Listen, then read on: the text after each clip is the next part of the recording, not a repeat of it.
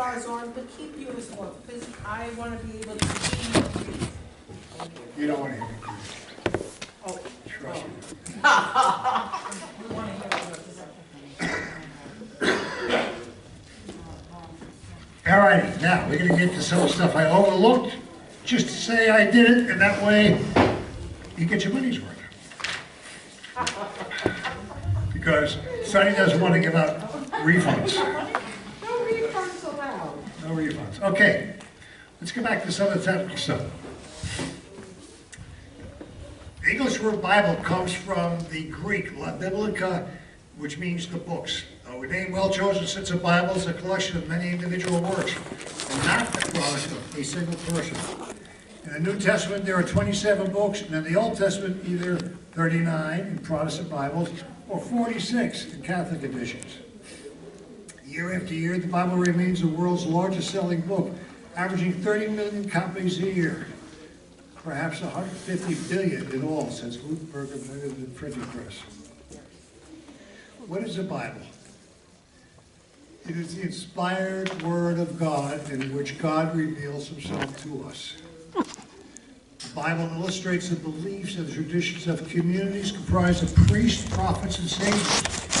It is the history of God's relationship with man. It is very diverse in its literary form. It is really a library in its collection of books. It is sacred scripture, a rule for living life. The Word of God contained in the Bible are not suggestions, but a rule. It is the classic text. It is beyond any one religion, since 3 of the major religions in the world, Christian, Jewish, and Muslim, use it as a source of inspiration. I was at just as an aside for a second, I was invited to a prayer service, a Saturday morning prayer service at not a reform, a conservative Jewish temple, about 6 weeks, not more than 6 months, 8 weeks ago. And a friend of mine knew I was very interested. That's why I was invited to attend the Shabbat service. So I'm in there and I'm going there. You have a book in Hebrew, but they also have it in English. I'm reading the English version. And I'm struck there. They're singing Psalms. And I look at it and I said, we're singing the same brand things in our church, and it's the same blasted words. And isn't that wild that the people of the Catholic faith and people of the Jewish faith are praising God in the same text, in the same source? I think that's fantastic. I really do. And I think that gives a lot of validity to what we're doing. And it's not just us, because the Jews are singing the same praises. The Muslims are singing the same praises. They must be doing something right. I mean, it's got to be. Otherwise, not 3. One of us is going to make a mistake, not 3 of us. So the 3 different religions are basically saying, I mean, when you say, wow, you sing the Psalms that I sing, I think it's fantastic. I really do. All right, moving right along. Brief survey of the Old Testament. Genesis describes the prehistory of God's call and preparation for people and creation of patriarchs. Exodus portrays the mighty deeds of the deliverance of Israel from Egypt and the giving of the covenant. Also came out of the great musical Joseph, and the technical team code. Leviticus describes the obligations of the covenant, while Numbers adds more laws and continues the search of Israel time in the desert. Do not wait. You can do. What I'm saying is, Leviticus and Numbers will put you to sleep faster than any sleeping pill made to man. Really, I mean, it can put you to sleep that quick. Deuteronomy is written by Moses, serves to deepen the sum of the meaning of the covenant for Israel later on in the history. It's amazing how Moses, in Deuteronomy, writes about his death. That's pretty cool. How the heck do you write about your death? Moses passed away, and then Moses wrote it. That's what I said, the point I was making before. Is it the Word of God, the inspired Word of God? Yes. Is it totally factual? Yes. But yeah, there's a few points in there where I question it. And where Moses writing about his own death is one of them. There's an argument there. You can have an argument. The historical books explore the living out of the covenant in the promised land. Joshua describes the conquest. Judges the settlement and struggle for survival. Daniel the going need for and the coming of kings and Saul and David. And David and kings traces the religious fidelity of the kings that followed David down to the monarchy. Test. Let's see how good you are in biblical literature. So Jesus died, rose 3 days, and resurrected, and with the ascension went to heaven. What other biblical figure never died? Never died. The one who rose on the chariot. What's that? Elijah rose. Bingo! She's got it. Elijah. Elijah in the Old Testament, again, he's written about kings. He's a famous prophet. When it's time for him to go, he has his prophet waiting, Elisha, and he gives Elisha his shawl and cape. And all of a sudden, the skies open up, and a fiery chariot comes on down. Elijah gets on the fiery chariot, and the fiery chariot goes back into heaven. Did he die? Not unless he fell out of the chariot. Again, you gotta keep you gotta have your mind tuned into these little things, because it's not that you know more than somebody else. God forbid. That's not the point. The point is that at some point you start marrying these things together, and now you're doing a picture. Again, I can take a second. I'm a follower of St. Ignatius Loyola. My Jesuit training for one, but forget the Jesuit training. We're on the same wavelength. One of the things that Ignatius says you should do in your reading of the Bible is, and your prayer life, is contemplate what you're reading. What am I saying? Well, for example, the Gospel tells the story of Zacharias. Zacharias is the tax collector. Jesus walks into the town. Zacharias is, 5'2", eyes are blue, and he's wearing this sack, whatever. So he has to climb a tree just to see Jesus. But Jesus says, come on down, I have to get into your house tonight. Close your eyes and picture that scene. Don't read it. Think about it. Picture it. See Jesus, you got 10, 20, 30 people around. Hey, Jesus, hey, glad handling him and everything else like that. Zacharias, meanwhile, because he's so small, can't see Jesus for anything. So he hikes up, he hikes up the shore, whatever, and he climbs a sycamore tree so he can see Jesus. And Jesus looks up and says, come on down, silly man. I'm having dinner at your house tonight. You gotta close your eyes and picture that scene. You just gotta visualize that whole thing. You gotta sit there and just say, wow.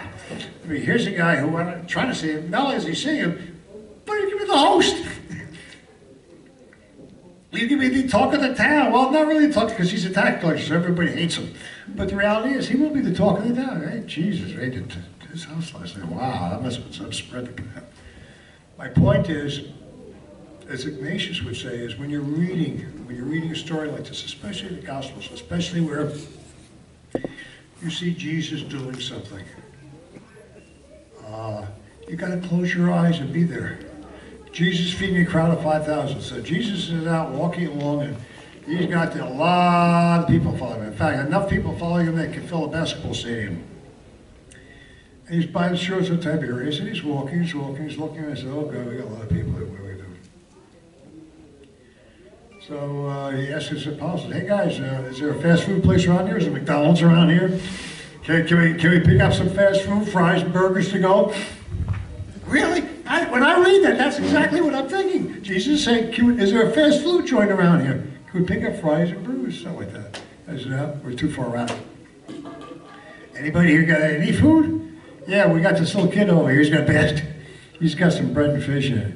Jesus, oh wow, that's cool. I got stuff to work with now. I don't have any special sauce, no ketchup, but guess what? It'll do. It'll do. So Jesus blesses it, and the apostles start distributing it. Now, I got a basket with 5 loaves and 3 fishes. Can you picture 5 loaves and 2 fishes, whatever, okay? Can you just picture that? And every time the apostle reaches in the basket, ta-da, one is there again. Ta-da, there's another one there again. You got to picture that. And that's when you really could say, wow, that's something. The people who were there, some might have said, wow, excuse me, I'm sorry. Some might have said, wow, some might have just said, yeah, he's a magician. This is all a show. Again, my point is, when you're into these gospels, when you're into the Gospels, you're into Jesus doing something. You gotta put yourself there perfectly. I'm just gonna give you one. We'll talk about this in the New Testament. John chapter 8. John chapter 8 is the story of a blind man.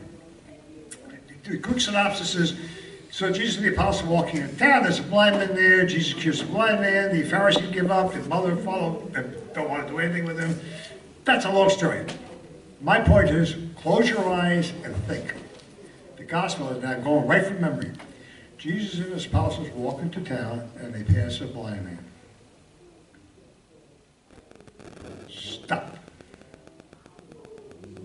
The apostles asked, Jesus, there's a blind man over there. Can you cure him?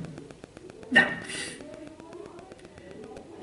Does the apostles say, hey, Jesus, there's a blind man over there. Can we help him? No. So what is it about? Well, the apostles saw an object. They did not see a human being. And that's just the first sentence of John 9 that you can imagine and visualize. That's my point. First, one sentence only. I took all of that out of one sentence. That's what I mean. You got to close your eyes and visualize it. And put yourself in that scene and be the Walter Cronkite. You're recording now. Jesus is doing this. Jesus, the apostles are doing that. They're doing it. But the reality is, you're letting that picture talk to you. You let that picture influence you. You're letting that picture become real life to you. And that's my point, is that, again, when we're reading this, and we'll be reading some, but you just got to close your eyes and let the pages, let the words talk to you. You got to close your eyes and let the words paint a picture for you. We're going to get to certain things here which they're stunningly beautiful. I mean, stunningly beautiful. If we dare get into Song of Songs, that's another story. You just got to develop a feel. I'm sorry, I've gotten off the track again. I do know why. Anyway, what's theology? Anybody have an answer? What is theology? All right, if you've taken my class before, you should have an answer. What, Sylvia? What? You said, who said it? She said it. She said, study of God. Someone said it. What's theology? The study Yeah. of God? No. It's faith seeking understanding. Oh, it's true. When I got my first degree in school, in this, one of the first questions the teacher up there first said, "Why are you here, Bill?" I said, "I really don't know. I'm not here to get a job. I mean, I'm an engineer, so I don't need this for a living." But the reality is, I like to understand what I believe, and that's what it's in him with it. Is faith seeking understanding, and again, that's one of the reasons we're reading the Bible.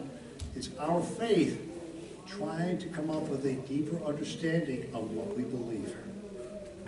So you see that, and again, it's not just us here. This goes back to St. Anselm, who's back, St. Anselm's what, 12th, 13th century, whatever.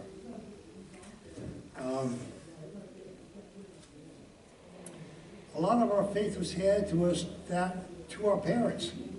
The questions of our faith, I used to be where I never asked my parents, but my grandparents used to be the compendium. In other words, if I had a religious question, there's my grandmother who answered it. All right, my mother did, but my mother was working; she was busy. My grandmother was through that, and we're in the same boat today. We're in the same boat where hopefully our children and our grandchildren come up to us and ask us questions that we answer.